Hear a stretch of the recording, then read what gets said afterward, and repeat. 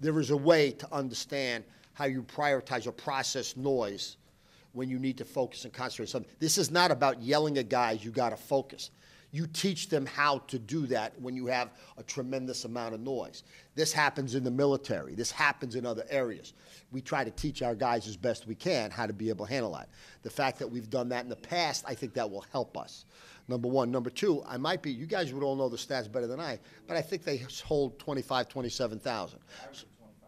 So they hold 25, 27,000. Okay, 26, okay. About 25, 26,000. That's bigger than Liberty. They are in the mountains, and somehow the mountains enhances the decibel level. So the decibel level in that stadium is, I think, the greatest of any FCS outdoor stadium in the country. So that's why. But, I mean, you know, if it's not that loud, that's fine with us. But we're assuming it's going to be really loud. Defensively, you were a lot more aggressive last week with blitzes. Was that just for that matchup, or is that kind of a change you wanted to implement going forward? No, that was for that matchup. You know, remember last week we said, so you do have some question about Bethune. Okay, so remember last week we said that what they do really, really well, they are great at running the inside zone and reading that and handing the ball off on the dive and the quarterback keeping. They had 3 quarterbacks. The 5 guys average over 5 yards a carry. We had to take that away. Now, in taking that away, if they're going to go to a drop-back pass, we thought we would be effective bringing more pressure. That was the case. These are 2 very, very different teams. So we're still in the process. I thought we had a good day of practice yesterday, but we're still in the process of finalizing our game plan. What's your take on the Big Sky Conference? It's one of the biggest ones out there. I think before the conference, someone had said that if the SEC of the FCS, they beat each other up. I think 4 of their teams are ranked. The 5th one is in one of the polls, and they've been beating each other up this season. I mean, I think they're a very good conference, Mike. I mean, you know, I don't study the Big Sky. I don't think about the Big Sky I'm not thinking about the Big Sky right now. I'm not even sure who's in the conference. I know what we're doing is we're paying attention to Montana. Montana's good, and Montana's our opponent. I do know the Big Sky is a very good conference. I know that. But, you know, I haven't paid too much attention to the Big Sky as a conference. I have had no need to do that. I have no need to do it now, but I'm paying attention to Montana. 2 of their losses are to Big Sky fellow conference players. I think Northern Arizona. Yeah, that's right. I just didn't know if you'd seen anything in those teams that. Well, the answer, yeah, but that's part of your preparation. It's got nothing to do with the fact that they're in that conference. I mean, I'm agreeing with what you're saying. That doesn't impact our preparation, right? We don't need to kind of the fact that somebody's in the SoCon and the Colonial Conference. When we play a Big South game, it's an important game because it's a conference game. But we don't prepare. We don't say we're preparing for a Big South opponent, or we're preparing for a Colonial opponent, or a Southern SoCon opponent, or a Big South. We don't think that way. We just don't think that way. We know the Big South's a good conference. I mean, we're aware of that. That's got nothing to do with us. We got to play Montana. Montana's a good football team. That's a real concern, and that's 100% of our effort. Make sense? I suppose. Well, then challenge me. I want you to challenge me, because how will it help us by focusing on their conference when we don't play or do anything with the conference other than play Montana? I mean, maybe I'm missing your question. Well, I mean, obviously, Eastern Washington found something that worked for them. Right. So if Eastern Washington wasn't in their conference, they were in some other conference, but they had the same. We'd be looking at that film the same way. The conference, I'm just saying, has nothing to do with that preparation. What did they do that you saw that, you know, because Northern Arizona's in their conference too, and they did something. Well, we're in the process now. We're in the process. Your point's well taken. They got a great conference. I acknowledge that. I'm just saying their conference is not impacting how we prepare for them. I'm saying that very, very clearly. I'm saying we are preparing for Montana. We are looking at the bulk of their film. Any idea we can get from other games they've played, we are going to factor into our preparation. There is no part of that factoring in that's got anything to do with the fact that they played or lost to somebody else in their conference. We are looking at the games they won. We're looking at the games they lost. I mean, not trying to avoid you. That's why I'm being a little obstinate about it. I'm not trying to avoid what you're saying. I think you're trying to make a point. I understand your point. I said it doesn't affect our preparation. That's all. Right, I understand that. I'm just trying to get at what the preparation is for this game, because obviously it's a different style of football out there that you just don't see. That's Montana. That's Montana. We are focused on Montana. I can't tell you what the style of football is in that conference. I know it's a good conference. I can tell you the style of football Montana has. Could you tell me your travel plans and how differently the players will dress for this game than they do out here? Yeah, we're trying to look at, we want to do layered clothing. We're looking at warmers, we're looking at different things like that, skull caps, et cetera. We want to be able to have, again, it was about insulating body heat. Is there some sort of skin cream you could use that kind of helps along those lines? We're doing all those things. We're going to have fleece jackets for the guys. We're looking at all those things. We're going to have heaters on the sideline. We would think about, for example, instead of like just water and Gatorade, which we'll have, we might very well have like chicken broth or something like that at halftime for the guys, something along those lines. That's the way we're approaching it. And one other thing we're going out a day earlier than what we normally would. So that gives us a chance to have 2 days in the cold weather to practice out there. We'll be doing that. So we'll be practicing there Thursday as well as Friday. How long does it take a team to acclimate to something like that? It's nothing to do with being a team. It's got everything to do with just what your body is used to. This is all science. Football's 0 here, science 100%. Just if your body temperature is used to 40 to 50 degree heat, okay, or temperature, and now you're going into near 0, my guess that takes 6 weeks. Science would do it, but it's closer to 6 weeks than it is 2 days. So we understand that. We're aware of that. So we're going to do what we can to, as best we can. We're not going to be acclimated, but we're going to be as best we can prepared for it. Just like you can't really replicate the noise, but we're going to be as best we can prepared for it. And that's what we're going to do as far as these guys go. But you can't acclimate.